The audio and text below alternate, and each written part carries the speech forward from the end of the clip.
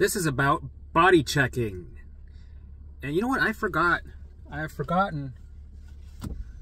Like, I know I did body checking, but I have forgotten how long I body checked for and how obsessed I was with body checking. Now that I think back, because I remember I was traumatized by my symptoms. And of course, when you're traumatized by your symptoms, you check out those areas in your body, right? Now I'm going to think about, this might be a little bit triggering for some people. If you're worried that if I mention a body part or a symptom that you're going to start to, get triggered, then maybe you shouldn't watch. But it's going to happen anyway when you hear people talk about it, talk about symptoms. Your brain's going to try it on. And I went through that, right? I went through that by listening to old people. Old people love to talk about their symptoms. And I never really realized that till I was going through this journey. But I think 95% of their conversation is about some sort of symptom. Something that doesn't work, the medication that they're taking. And the doctor said, yeah, but my doctor, who are you with? Right? They want to compare doctors. They want to talk about blood work. They want to talk about, their friend that died of this and what they're, that's why, they don't mix well with people that have, OCD looping thoughts and 70 symptoms. It's just a bomb waiting to go off. So for me, I had to avoid old people as much as possible. And I love old people because they have so much wisdom, right? And I loved having conversations with them and everything. But when it comes to going through this journey, avoid them like the plague, because they will dig deep and talk about, oh, you went through that? Right. So I had a friend who had it bad. Hey, they still haven't recovered still. Yeah. For me, my biggest trigger was, I had to go out. I had to do things, right? I was looping on things, but I still wanted to, live life, engage in life. And I did. And I got sucked into triggering situations with conversations. So, I was triggered and I was traumatized by my symptoms, and there was a lot of them. But one of the big ones, because you have like 5, 6, some people have, 6, 7 of the big ones, or maybe 3 or 2. And then the rest are just whatever the menu's offering that week or day, right? So you got the little alarms that drive you nuts, and you got the big ones. For me, it was my heart, my gut, my brain. So I was worried about a heart attack. I was worried about that I was going to get another, I have to go to surgery for something with my gut. Something was going to explode. My colon was going to rupture, or I was going to have a blockage, or I'd have another diverticulitis flare, and I'd have need to go through surgery again. My biggest flare, the biggest one for me at that time, was going through surgery again. Because that was the most traumatic thing I experienced. And I think the reason why it was the most traumatic thing that I experienced, because my bucket was full already. My baseline was already at 1,000. My alarms were already ringing. And this was like putting salt on the wound. When if I was regulated and I went to get, some sort of surgery, which I probably wouldn't have needed surgery, because if you're regulated, you don't really get sick. But let's say, just to make an example, let's say you're regulated, you got to go for surgery. So you go, and it's not a big deal. You get it done. Sure, you might get scared, because that's a normal reaction. But afterwards, you heal quickly, right? Everything works out, no problem. You don't have alarms, as many alarms on it. You might have a couple alarms, but they go back to standby. They reset again, and it's just a normal procedure. But when you're going in there with the alarms already ringing, and you put on gas, pour gas all over it, it's going to perceive that there's lines everywhere, and it just skyrockets. So that became a traumatic experience. And with every new symptom that I had, it became another trauma that I was going through. So my symptoms were my post-traumatic stress. Those were my OCD looping hell, right?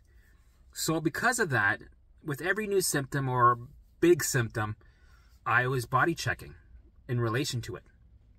checking. In the beginning, it was Googling just to get the reassurance. And when you Google to get reassurance, you always Google the wrong thing. It pops up out of nowhere. You think you're doing a safe Google. Like, there's no way this should be safe. This is holistic page. This isn't a holistic page. And then the big C comes in. Cancer, right? You figure that, oh yeah, an itchy finger. This should be cancer. What the, right? You want to Google that, drinking iced tea. I love iced tea. Why do I love iced tea? Because you have cancer. Like, it doesn't make any sense.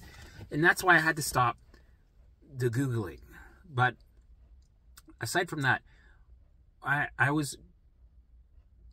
my symptoms gave me lots of trauma. All of them, individually, and the big main ones. So I had a lot of body checking. So my body checking went like checking my pulse, making sure it's a strong pulse. If it wasn't a strong pulse, then it was going down rabbit holes, and then right?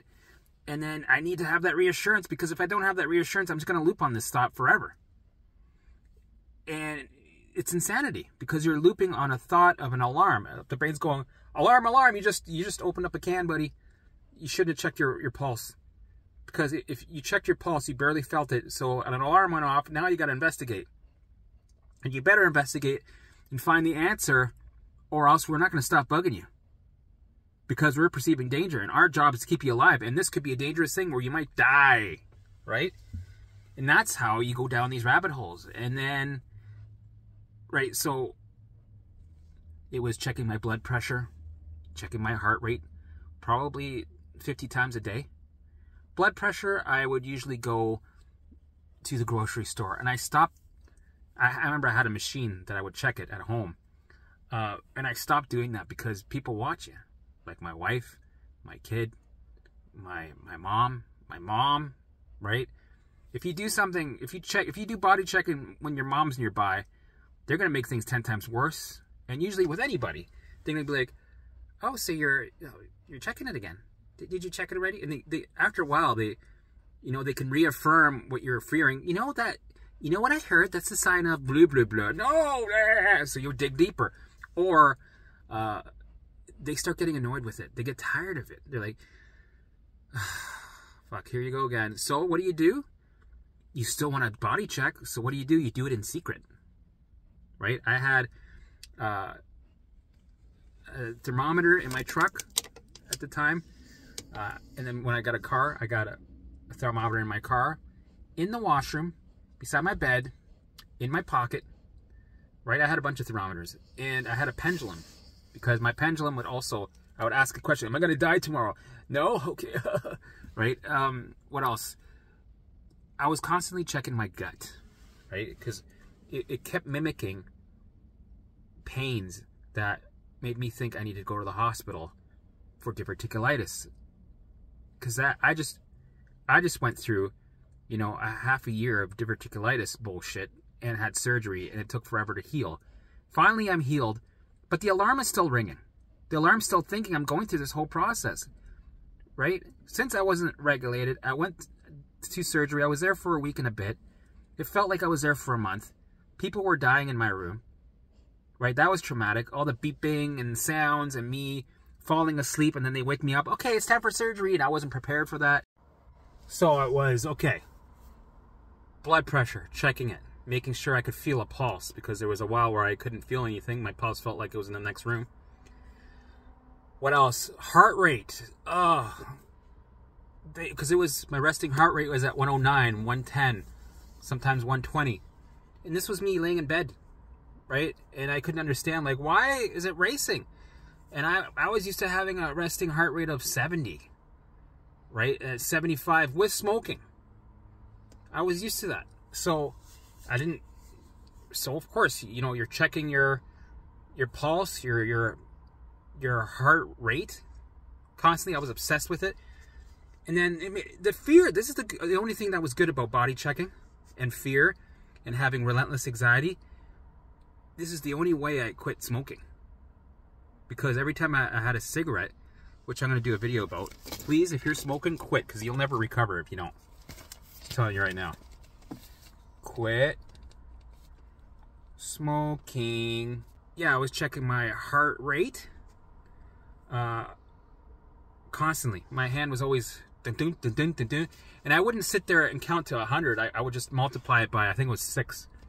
And then I'd get the average and I'd be like, oh, right. And then what else was there? I was body checking my gut pains. Right? If I had a stabbing pain that was there, it was so triggering. I got the flash fear. I sometimes wonder, and I know it felt like it was forever. That alarm, that body checking with my gut, I had that strong for a year and a half. The first year and a month, I was checking it every day. So what I used to do is I would first check on my side. I'm like, I don't feel anything. I would check it up. Okay, done.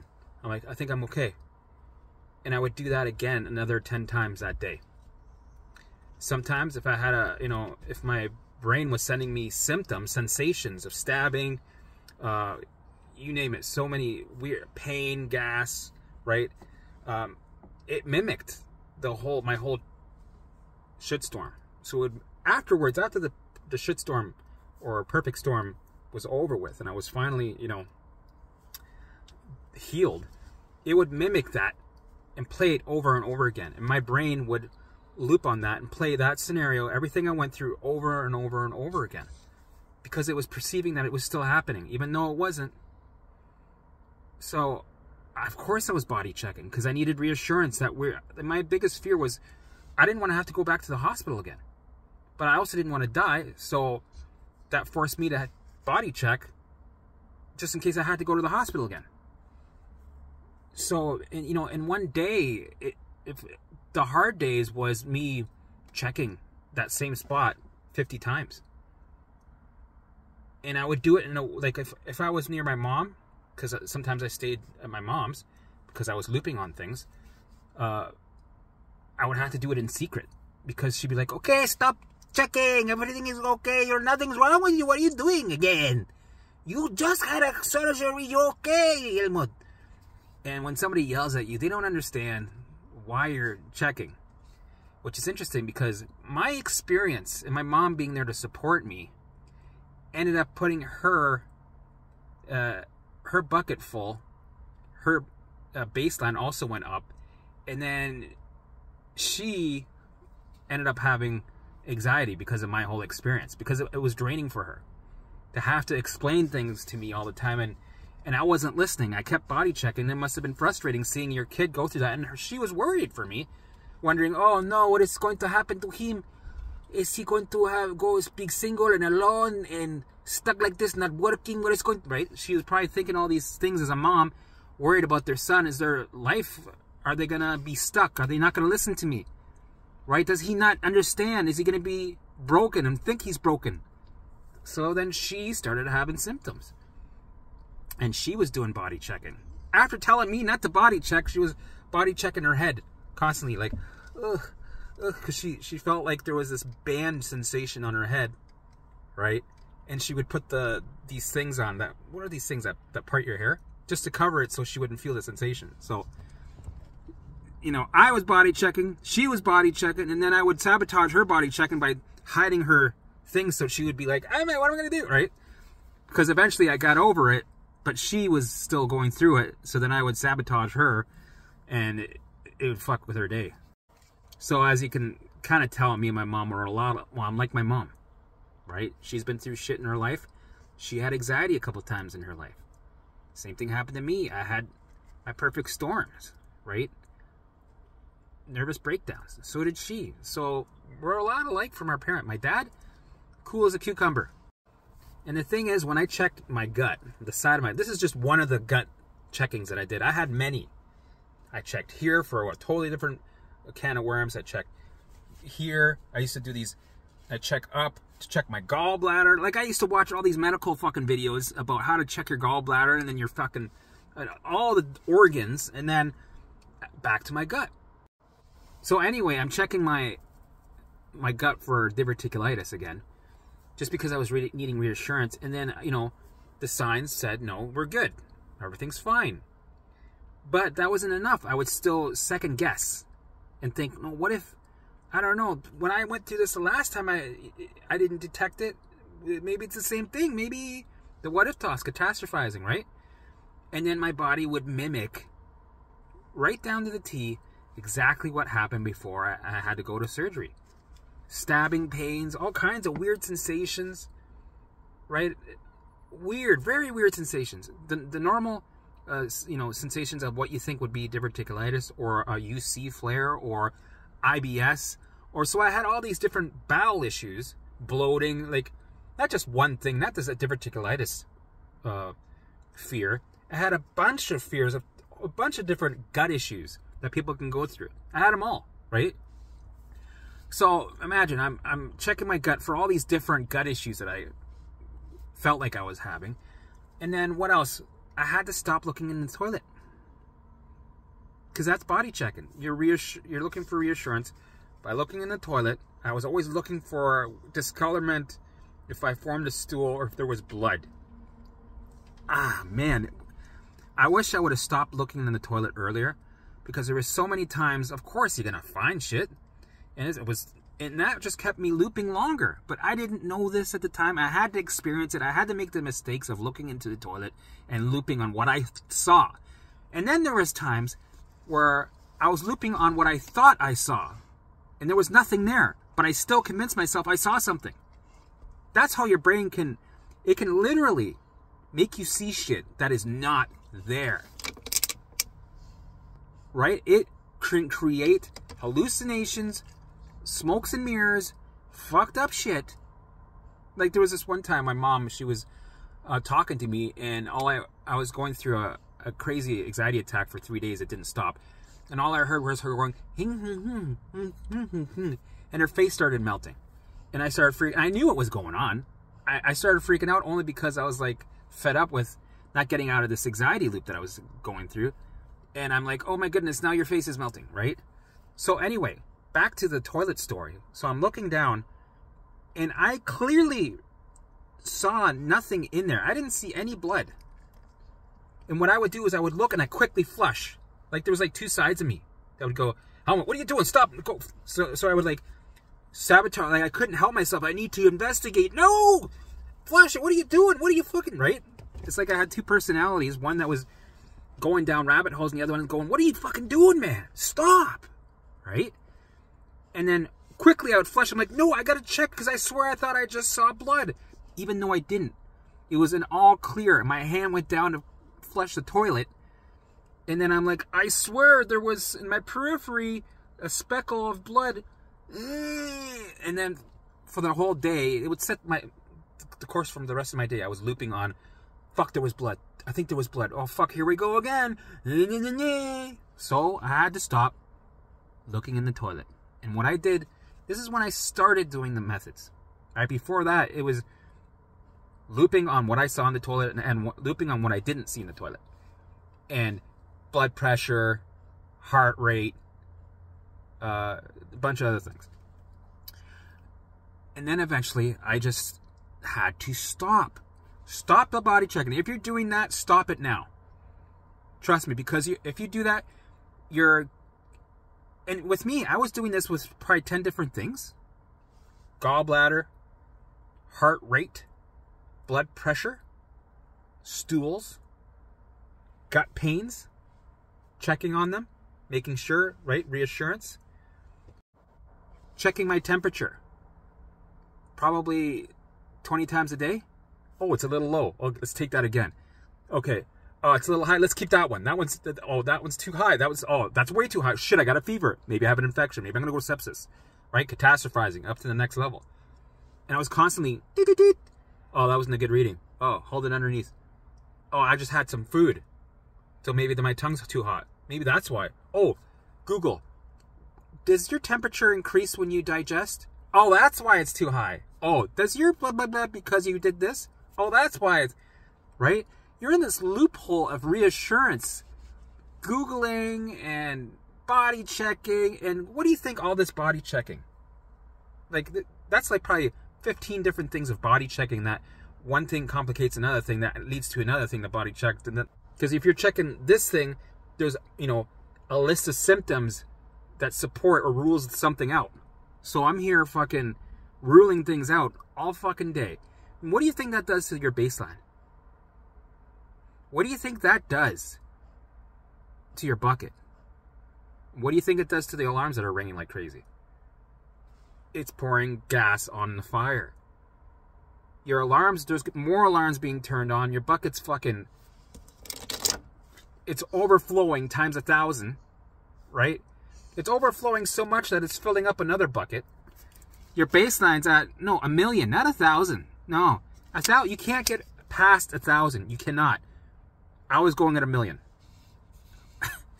Alarms were being turned on. You know what was happening? They were making alarms, shipping alarms in the factory, making alarms just so they could put them in, put the wiring in to turn them on.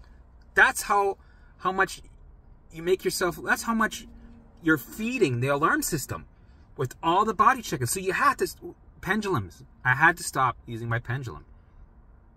Everything. And there's ways that you might not notice that you're body checking or looking for reassurance.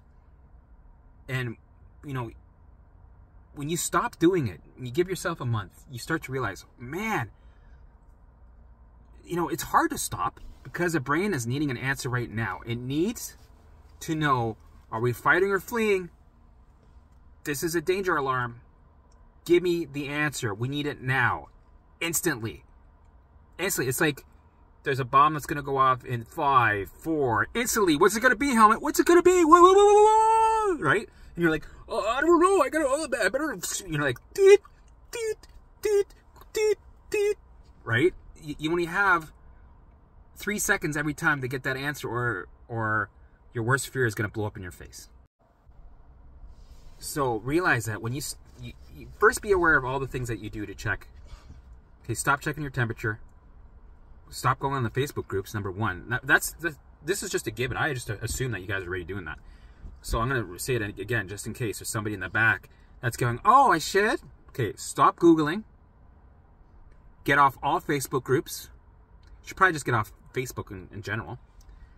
If you have any tools or devices that check temperatures, heart rates, blood pressure, stop looking in the toilet, anything like that, be aware of it first and just fucking stop it. What you're going to notice is, hey, it's a notice. What you're going to notice is that this allows the baseline to come down. And when it comes down, because you're not refiring it, you're not refiring that trauma loop, right? And the trauma loop's just there to keep you alive. That's all it's there for. When you allow it to finally calm down by not throwing gas on it, it's going to send you less alarms, and they're going to be less intense, right? Which turns off alarms finally and empties your bucket. And it takes time, right? There are alarms that come and go, quick, quick, quick, quick. And they're the ones that take a long time for them to turn off. So my gut alarm, this was one of the big ones. It took me 1.5 years for that thing to get to the point where I wasn't checking anymore. I was like, because I allowed it to be there. I let it do its thing. I leaned into it. I went towards it. I opened that door eventually. Not right away, because if I would have opened that door and hunted my fears about my gut, I would have just re-traumatized myself. It would just reset it to fucking back to 1,000, right? I would have been pouring gasoline all over it. So it was something I had to go slowly through. And the exposures about it is what made it happen. Exposing myself to all the fears that I had when I was ready. And when I exposed myself to these things, of course I had a setback. Of course I went 10 steps back. Of course it made me loop for a week. But I needed to do that. To turn the alarm from a 5 to a 10 first. Then to a 5, 3, 2, 1, then to a 0. And of course you have setbacks where it goes back to a 10, 5, 3, 2, 1, 0. 8, 7, 6, 5, 3, 5, 4, 3, 2, then 2, then 1, then 0, and then 5, and then 0, and then eventually it's done. You recalibrated it. you turn that alarm off. And it was one of the big ones. We have big alarms, and we got the everyday small ones that are there to get your attention. And the big ones, just know they take time, and they might feel like they're not budging. And why am I fucking body checking again with this fucking shit? And you'll give in, right? There's gonna be times you're gonna give in. You can, if I could just check my body quick, I'll be good. And you say, I promise, I'm not. And then you feel guilty for body checking because you're doing so good. And what does this mean? That I body checked 3 times today? Does this mean I'm going back to my old self? Does this mean the neural pathways I created are just being reversed? Or I have to start all over again? No. Just be aware of it. You fucked up. You slipped. You body checked 3 times when you were doing so well. Right? And you told yourself, okay, just one more time. Okay, fine. Check it. Okay, I think that's good. You know what? I don't think I did it right. I should really... Oh, now it's... Okay, check it again. Fuck. Okay, I think we're good. It doesn't matter, man. You're still going to have that alarm ringing, and you can check it 1,000,000 times. You're not going to be able to check it enough for the brain to trust you. That's why you have to stop. Because when you stop, then you're just sending the message to the brain that there's nothing to check. There's no danger there. You got to let that stabbing pain go. Let it be there. You've been through this over and over again. You've been checked. The doctors checked you out. You had the surgery, or you had the whatever, XYZ. You've been checked. Doctor says you're fine. But it's been a fucking year. Okay. Allow everything to be there. Let it do its thing. Do turbo exposures in your mind. You don't have to do it physically. You can do it in your mind. Bring the scary thought up in your mind. Get your phone. Press record. Record it. And do an audio file. Talk in detail about what is so scary. Talk about what is exactly scaring you. Say a paragraph in full detail. Get really detailed with it. Really trigger yourself when you say this shit. Press stop. And right then you would have triggered yourself. Okay. Sit in it. Sit in the fear. Allow it to be. Then engage. Okay, we're doing something totally different. A quality engagement. Not back to health. Quality engagement that has nothing to do with health. Playing soccer, you're taking your dog for a walk, you're dancing, right? You're getting into it, you're shaking your booty, and then come back later and listen to that recording again. Repeat. Do that 5 times in a day, or do it, if it's too much, do it once a day, come back to it tomorrow, listen to it again, trigger yourself, make that alarm go to a 10, expose yourself, sit in the fear, right? Lean into it, don't white knuckle through it, don't go, ah! Instead, look at your knuckles, go, ah, yeah, give me more, I love this. And that's how you turn it back to 0, right? The turbo exposures work great. And 3 times, even while you're doing the work, just because you feel the fear does not mean you're not doing the work. It does not mean something isn't happening behind the scenes. The work we do now creates the finish line down the road, right? What we do now is what creates the pavement in the future of recovery, right? So we're here. The work. Fuck, this sucks. I hate this shit, but we're doing the right methods. All of a sudden, right here, the pavement's being made, right? They're making the wreath that you have to cut with the scissors, or the finish line that you got to cross, right? The more you do here, the harder it is, the more this is created, right? When you just avoid things here, this disappears, gone, right? So don't measure your success on the amount of symptoms that you have in recovery, right? I'll try to say that better. Don't measure your success in recovery by the symptoms that are present. And this is right to the end, right? So for 1.5 years, the beginning is usually more. The middle and the end are, for me, they were pretty equal. That's why it's really easy to get discouraged in the middle part, because nothing's really changing. It's just holding on, right? But you need to be persistent. It's that persistence that will get it to lift at the end when you're indifferent to it, because you need to train on the alarms. You need to train on the fear, expose yourself to it, so the brain goes, meh, I don't care if you have to go to the hospital, or if you have a diverticulitis flare again, or if You have blood in your stool again. Like, the fears that you have, you know you're doing the work if you get to the point where you're indifferent. Honestly indifferent to these things popping up. When you get to a point of indifference, that's when they lift. So give yourself a chance, at least, by being aware of your body checking and things that you use to reassure yourself constantly. Stop doing them, because when you stop doing them, there's going to be a transitional period where you're going to be counting on them, where you be, oh man, how do I, and it's going to bring you into a setback, because it's like an addiction. You need that reassurance. The brain's like, whoa, we need answers here. What's going on? We used to be able to check, but you know, when you check, sometimes it slaps you in the face and you go down even deeper rabbit holes. So do the hard work, cut yourself off, stop body checking. It takes some time, and eventually you won't need to check anymore. So you don't want to be like me, where you're secretly doing body checking by going, oh, I just got to take another shit. Didn't you already take one? Wow, what did you eat? Right? So I could just go to the washroom and body check, because I didn't want to trigger a conversation about it, or get people annoyed with me, or have them say something to me that would make me trigger. I've had it so many times where, you know, somebody would say something, I would do a body check, and they'd notice it, and they go, oh, what was that? Oh, yeah, I had diverticulitis, yeah. And then, you know, it's just, oh, right. So you're opening up a can of worms right there for them to go, oh, man, my friend had that. She's never been over it. Did she have surgery? Yeah, it's still bad, man. It's horrible. Yeah, man, that's tough. It's like, fuck, that's the last thing I wanted to fucking hear.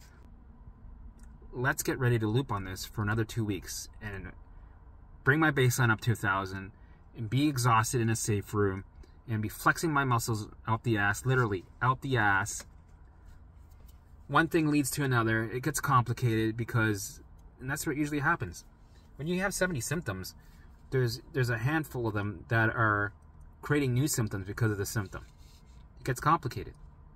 So if you really want to start off taking a lot of loads out, just stop body checking and take away your reassurance behaviors.